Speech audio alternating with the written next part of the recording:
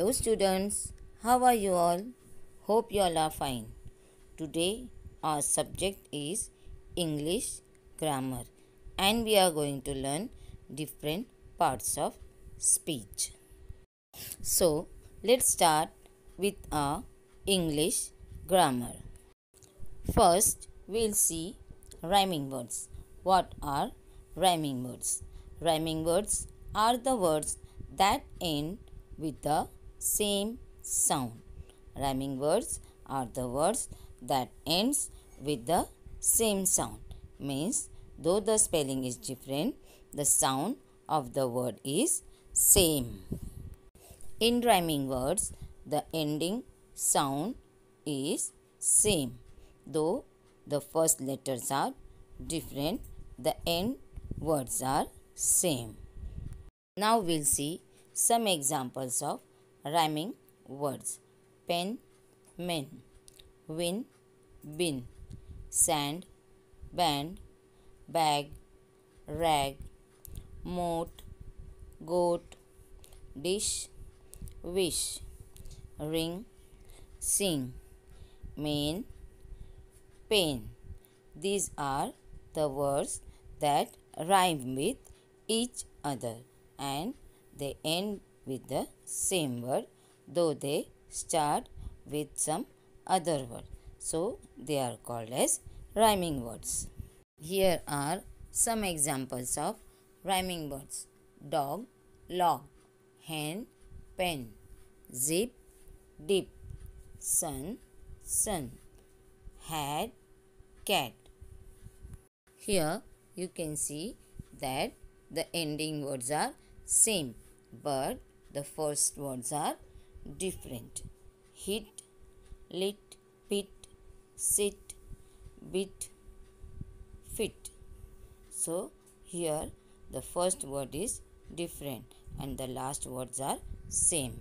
So the words that rhyme with each other are called as rhyming words. Now we'll see synonyms. What are synonyms? Synonyms means the words with the same meaning. Synonyms are words that have the same meaning. Means meanings are same and words are different. For example, children we call kids and present we call gift. So here meaning of children means kids and meaning of gift means present. Now we'll see some examples of synonyms. Start means begin, pretty means lovely, quick means fast, large means enormous, scared means frightened, tired means sleepy, sick means ill, then bring means carry, woman means lady, rich means wealthy, and smart means intelligent. So these are some of the examples of synonyms. Now we'll see some more examples of synonyms.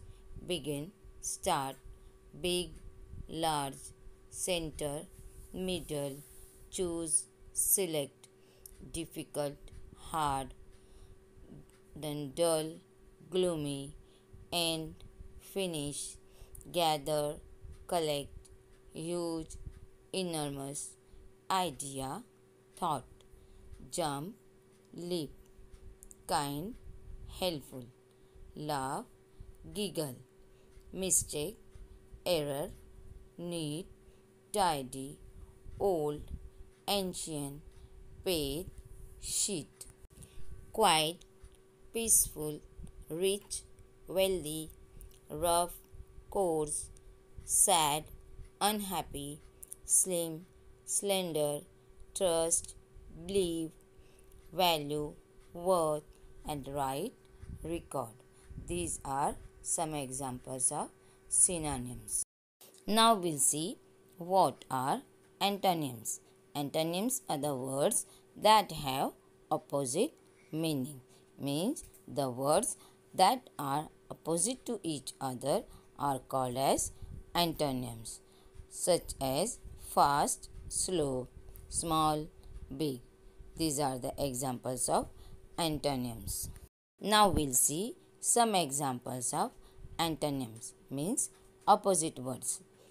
Loud, soft, fast, slow, several, few, front, back, last, first, older, younger, nervous, brave.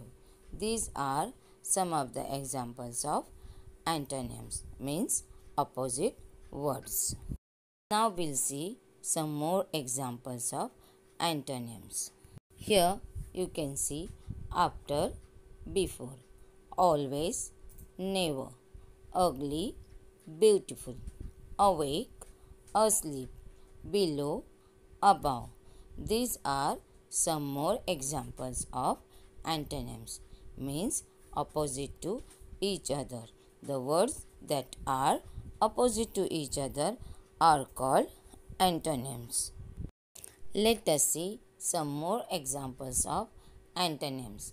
Dawn, sunset, daily, hurry, doubt, trust, dark, light, deep, shallow, defeat, victory. These are all called as antonyms. Now we'll see what are prepositions. Prepositions are the words that helps in connecting two nouns.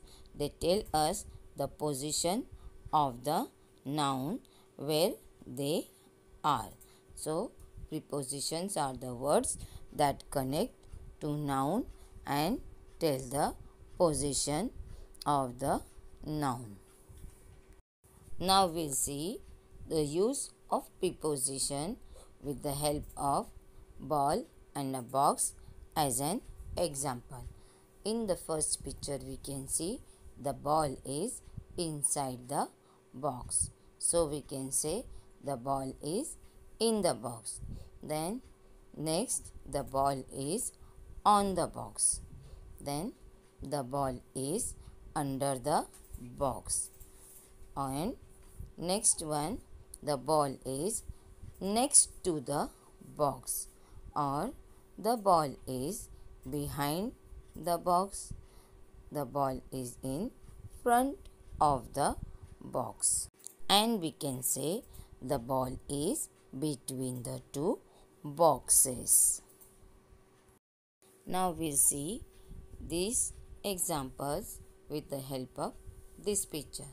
You can see a boy behind the ball. A boy is sitting between the ball. A boy is sitting in front of the ball. A boy is sitting above the ball. A boy is sitting under the ball. A boy is sitting beside the ball. Boy is near the ball. And the boy is on the ball. So we are using the preposition in different sentences in different way as per the position shown in the picture. Again you can see here the girl is on the ball. The girl is between the two balls. The girl is sitting beside the ball. The girl is sitting under the ball. Then the girl is jumping above the ball. And the girl is sitting in front of the ball. The girl is sitting near the ball. And the girl is sitting behind the ball. So the words on, then between, beside, under, in, above, in front of, near, behind are all the words that are called as preposition, and these words are used to complete the sentence and to show the position of the noun or pronouns. So today we learn about the different words that are used as preposition in making sentence.